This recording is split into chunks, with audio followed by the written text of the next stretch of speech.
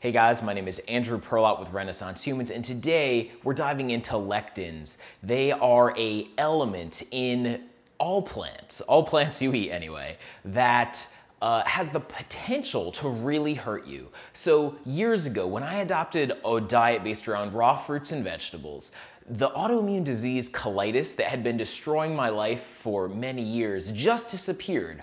Bam, it's gone. Why? Why would uncooked food bring about a remission, complete disappearance of an autoimmune condition? And every attempt to reintegrate those foods since has resulted in a return to some degree of those symptoms. Today, we're going to be talking about why lectins are the likely reason.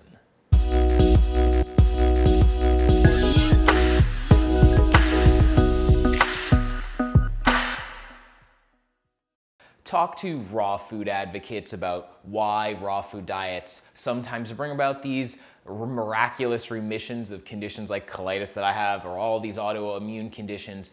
Why does it happen? They'll often be like, oh, well, you're not heating the food. It's, you don't have denatured proteins anymore. The fat has not been made carcinogenic by the heat. They'll throw around sometimes it's enzymatic things that are destroyed by the heat. Personally, I don't believe that any of those things are behind why my raw food diet has allowed me to escape colitis. And I think this for very simple reasons, and that is that the things that trigger my colitis, to the symptoms to come back, are not all raw. In fact, the divide is very clearly one of something else, and that is which foods have the most lectins. So fruit, which is one of the most low lectin foods that you can find, and we're going to be talking more about lectins in a second. The leafy green vegetables I eat, mostly low lectin leafy green vegetables. But you hand me a tomato, a raw tomato, I eat that tomato, I will be in serious trouble. And, say a cooked sweet potato does a lot less damage to me than a raw pepper, a raw tamarillo. So lectins are the difference here. Sweet potatoes, very low in lectins, and members of the nightshade family, those peppers, those tomatoes, those potatoes, all really high in lectins. So let's talk a little bit about what these lectins are and what scientific research has been done to figure out exactly how they affect our body, in particular autoimmune conditions, inflammatory conditions, and diseases of the intestines and bowels. The thing about lectins is that they're pretty much everywhere in plant foods. But even if they're almost universally present, the quantity in any given food varies dramatically. The highest concentrations of lectins are found in products like beans and many types of grains like wheat, and most nightshade vegetables like potatoes and peppers and tomatoes. Nuts and seeds are also a really high source of lectins, but where you won't find them is in very ripe fruit, like peaches. They're present, but just in very low quantities by the time the fruit is very ripe and soft.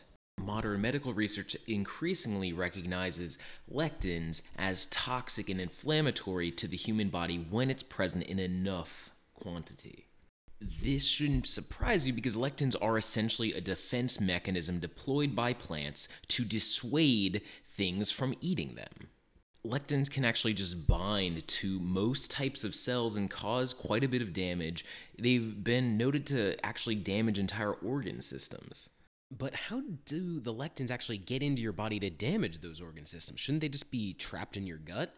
Unfortunately, no. They apparently have the ability to eat away at the mucus, which protects your gut, your intestines, and open up your intestines to a lot of damage. Not everyone is affected the same way, however. When humans were given nasal drops full of lectins, the reactions were varied between a little bit of extra mucus and really severe reactions that you might expect to see with a severe cold or the flu or something like that. We evolved to be able to deal with lectins, but genetically, some of us perhaps are not as well equipped as others and suffer more acutely. Researchers have recently found that not only can it strip away that mucus layer, but once the lining of your intestine is damaged, it can actually stop your body from repairing those gaps in the intestinal wall. This leads to food penetrating the gut wall and getting into your body, and this is the so-called leaky gut syndrome. Give a rat a whole bunch of lectins and you see not only swelling of the gut wall, but also of the pancreas, as well as an atrophy of the thymus, which plays a critical role in our immune system.